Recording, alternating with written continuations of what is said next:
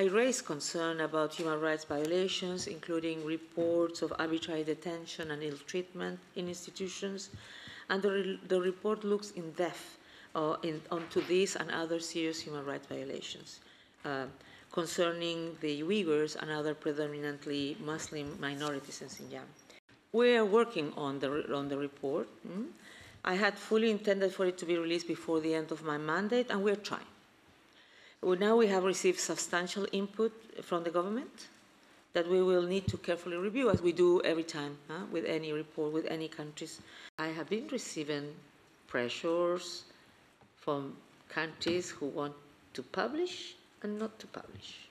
You cannot imagine the numbers of letters, meetings, asking for the publication. Huge numbers.